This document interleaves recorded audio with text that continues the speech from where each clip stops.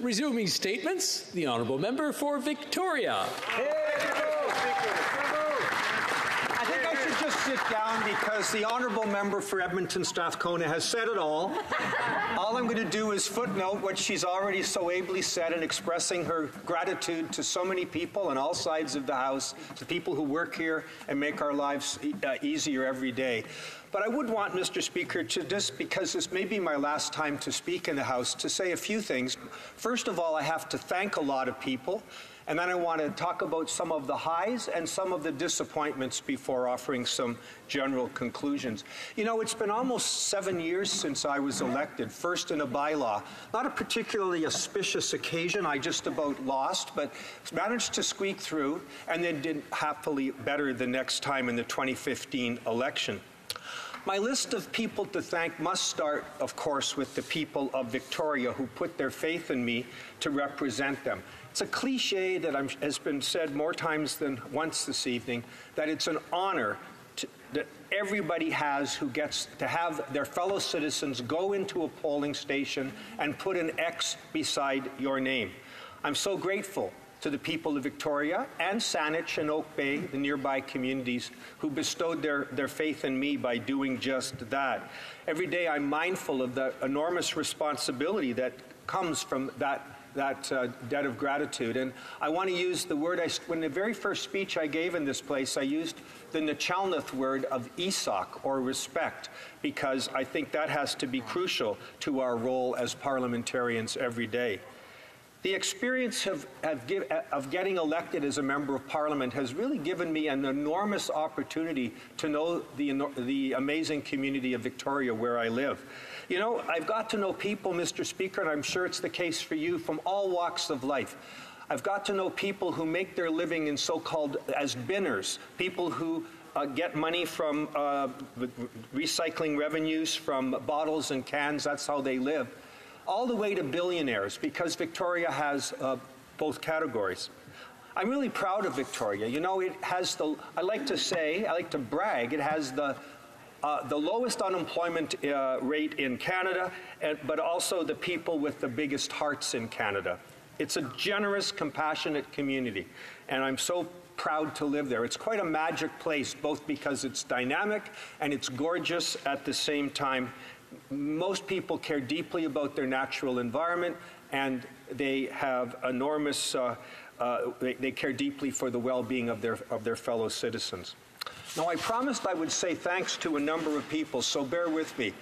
First, I want to thank those people in my Victoria office who do the heavy lifting every day of navigating a sometimes cold and distant federal bureaucracy to help people. I want to start with Elizma Perry, Tony Sprocket, and Lucy Mears.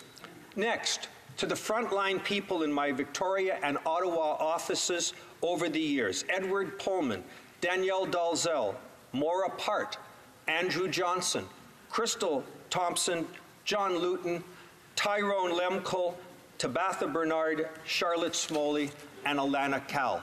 It's quite a list. And then my Victoria political family: Eric Kay, Ellen Godfrey, Samantha Montgomery, Sarah Bergen, Shannon Ash, Andrew Cuddy, Brianna Merrigan, and now especially the very talented Victoria Councillor Laurel Collins, whom I hope will succeed me as the Member of Parliament for Victoria in the next election. Finally, Mr. Speaker, I want to thank my family, my two sons, Ben and Mark, who I'm so very proud of, my remarkably supportive spouse, Linda Hanna, who is here with me tonight, and my extended family, represented tonight by Leslie Hanna and Barry Lassiter from Calgary, who've come all the way to be here. Thank you so much.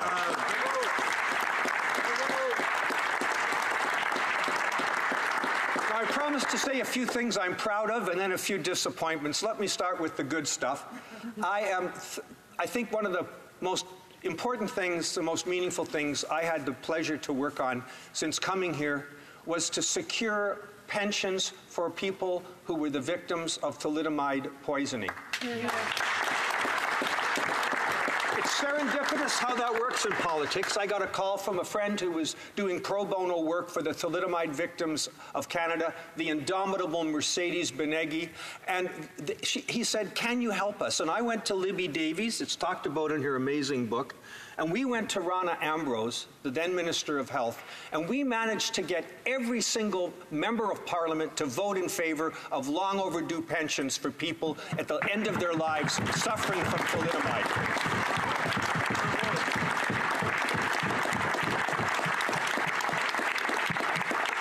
And then there was the debate on medical assistance in dying. I had the good fortune of having a law partner and a dear friend, Joe Arve, who went to the Supreme Court of Canada in a case called Carter, reversed a decision of the Supreme Court of Canada in a case called Rodriguez, and established a constitutional right for Canadians who were suffering from interminable pain to avail themselves of medical assistance in dying. And I want to say, Mr. Speaker, that to me that was the finest moment in this place. People working across parties. I want to pay particular tribute to the then Minister of Health and the then Attorney General, the member for Markham-Stouffville and the member for Vancouver-Granville. But I also would be remiss if I didn't pay tribute to the member for Don Valley West, who ably chaired one of the committees. There was a Senate committee, there was a Justice Committee. Worked with senators like Senator Cowan and Senator Joyal, my colleague from Saint-Hyacinthe-Bagot, very wise on that committee. And we ended up, despite our differences, despite profound philosophical, ethical differences, coming up with something that I think does Canadians well. And I'm very proud of the way Parliament worked. To me, that was its finest hour since I came here.